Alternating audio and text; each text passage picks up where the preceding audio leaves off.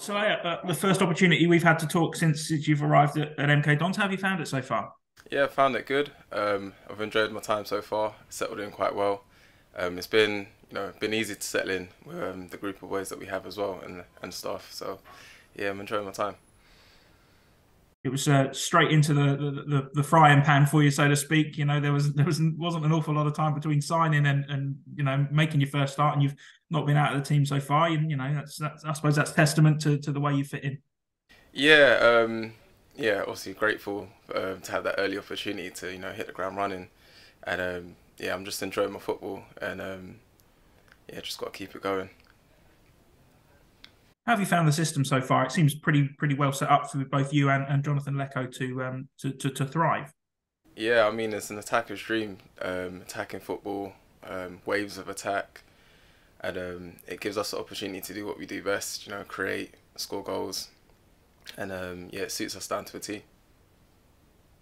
And the fact that you can both play on either flank as well is obviously very good for Dons to have and to have that versatility in games. Is there a side that you prefer playing on then? Not really. Just as long as I'm on the pitch, really. I can do a job in all attacking areas. So yeah, I'm not too fussed about left or right.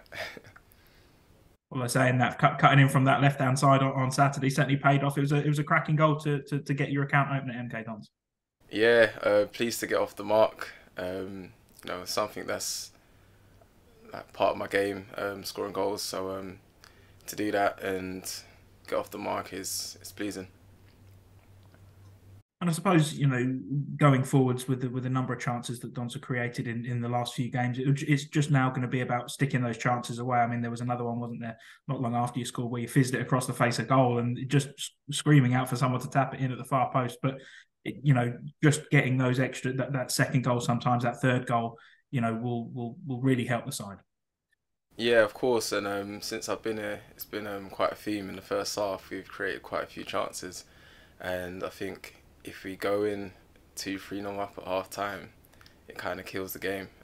So I think that needs to be our focus going into games now to take our chances and be clinical.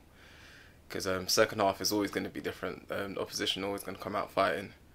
So yeah, that's one of our main focuses. How does that change then? Because obviously, you'll go through it in training a lot, and I'm sure you'll be sticking them in left, right, and centre. But then, how does it translate into games? Yeah, it's just repetition, practice.